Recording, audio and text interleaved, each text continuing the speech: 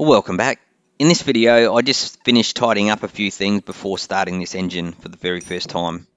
So I didn't want to choke on the handlebars, so what I decided to do was cut away the choke mechanism from the stock unit, and this is what it looks like.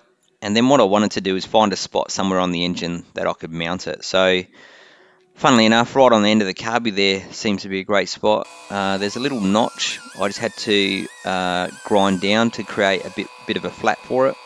And that hole you can see there was just perfect. And what I did is tapped it out, and ultimately that's the mounting for this choke unit. So I screwed in, tested it all, and you know, the fit there is great. And I think it's in a good location and provides easy access.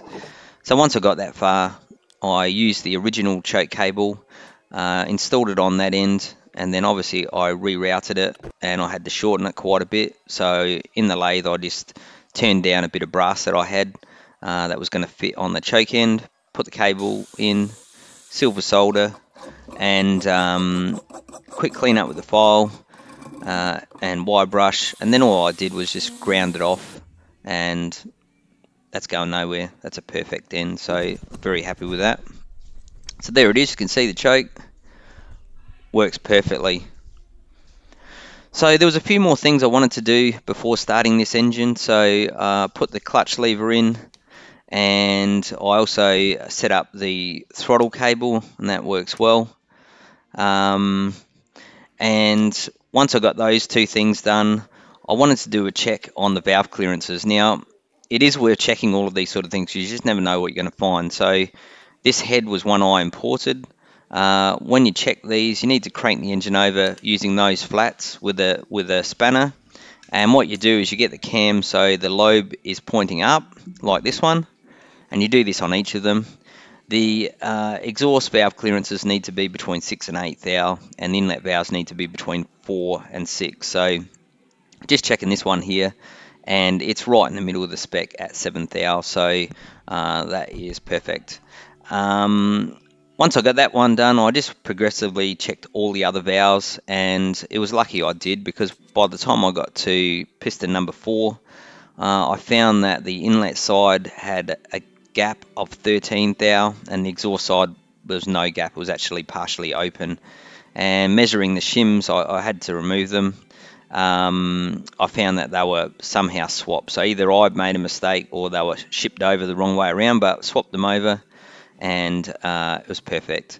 Now you notice I had to take the caps off to lift that. If there is a special tool from Yamaha that you can actually take those shims out without doing that, but I don't have the tool, and it's only a little bit more work. So that's the valves all set up.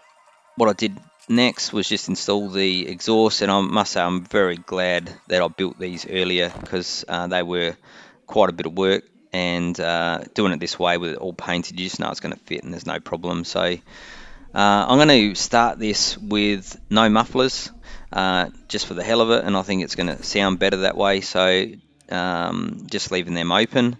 Now you notice here the oil filter's going in, and that oil cooler line on that left hand side I'm leaving off, because I want to check that I've actually got oil flow through the pump. Now, one of the other checks I'm doing is the oil level sensor is just earthed when it's empty or low, and you can see as it goes up, I lose connectivity there, and it's just saying it's open circuit, which is perfect. Right, we're getting very close now, so I've got the ignition on.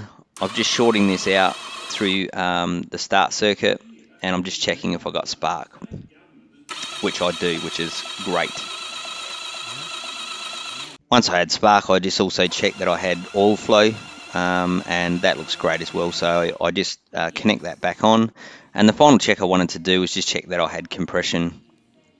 So this is just to be absolutely sure there were no problems with the rings or valves, and it was sealing well. So I checked all of them, they're all about the same, 150 to 160, which is great. So at this point, I've done all my checks, and we are about ready to start this old girl for the first time. So I'm just putting fuel in here, and You know, there's a reasonable amount goes in when you start these up. It's probably about half a litre. You can see the air bubbles going through. And I put a rag under there just as a bit of insurance. Well, there's the fuel going in, and look, at this stage, I think I've done everything I possibly can to get this right. And let's see, we're about to start this for the very first time, so there's no reason why this shouldn't start.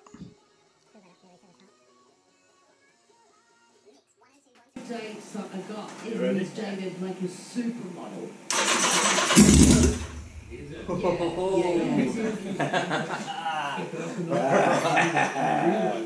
Oh, hang on, did I turn it off? Is the lights on there? No. I turned it off. How'd you turn it off? Because I had this in my hand. Oh, for Pete's sake, it would have run. Alright. You ready? Yeah.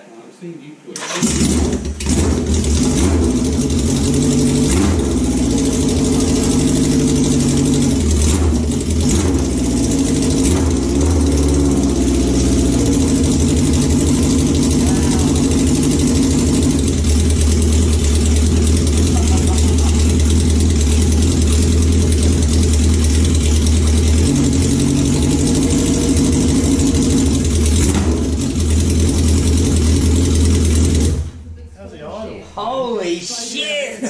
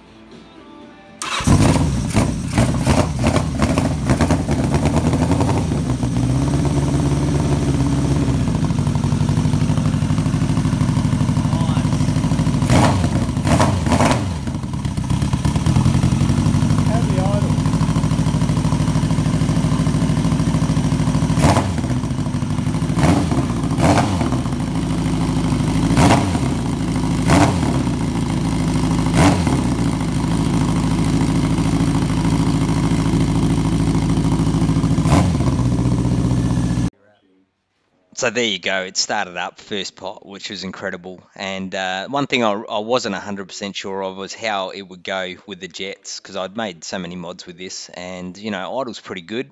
It is running a bit rich, and I've got a bit of fine tuning to do, but the engine sounds awesome. There's no rattle. It starts first pot, and I just need to, yeah, do a bit of messing about to get it right. There's these air filters going on, so I'm going to go with K&N's. AirPods, I think they look pretty good and they should perform well. And from here, the engine is done now, and I'm going to start working on the electrics to the next level. So in the next video, what I'll do is I will start working on the speedo and get that working. So I'll do one more start up. I don't really like the sound with these baffles in, so I've taken the baffles out of the mufflers. I'll restart it, and I think that sounds pretty good. Stay tuned.